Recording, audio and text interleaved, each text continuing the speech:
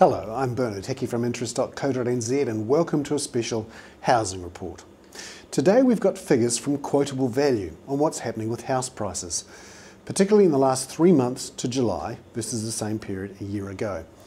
For the first time, Quotable Value has found that annual house prices fell 2.2%.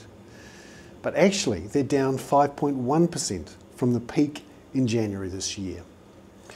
This market here in New Zealand is around about 6 to 12 months behind what we're seeing in the United States and the United Kingdom. UK prices are down 11% from their peak. In the US, prices are down 18%. Essentially, the New Zealand market is vastly overvalued. You can see here from this chart that prices have been rising, but between 2002 and 2007, they exploded. They rose about 80% inside 4 years. This was way off the charts. And you can see here that in the last 6 months or so, prices have started to ease back. And they're already falling, and falling quite fast, faster than they've ever done in the past. But that's not unusual. The price rise was much faster than anything we'd seen in the past too. A couple of reasons for this. Home loan affordability. Prices have just gotten so out of whack with incomes. And you can see here from the Wizard Home Loans Affordability Index, which we prepare here at interest.co.nz, that it now takes almost 80% of the single median take-home pay to afford the interest payments on a median house. That's up from 40% back in 2002-2003. Part of the reason for that is the house price, but also interest rates are up. Although they're down the last couple of months, they're still up on where they were 2 or 3 years ago. So what's going to happen? We have a view that house prices will fall 30% from their peak in November last year over the following 2 years.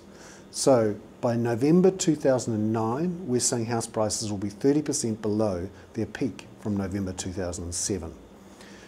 We're a bit out on our own on this one.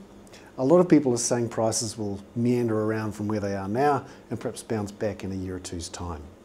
We don't think that's the case. We think house prices are overvalued, interest rates will remain high, and the economy is going into an extended period of recession.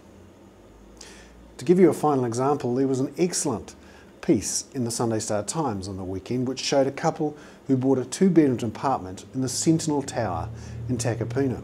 They bought it for $750,000. They bought it a year ago, and just last week they sold it for $475,000.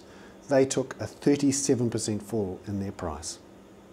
Because right now we have a Mexican standoff going on between people who just don't accept that prices will continue to fall, so they're not selling.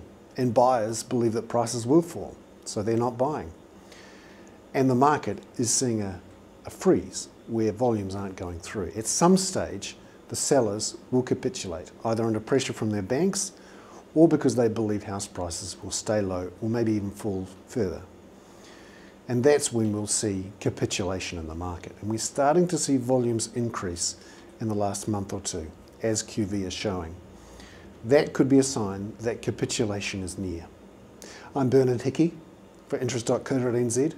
That was a Housing Report special.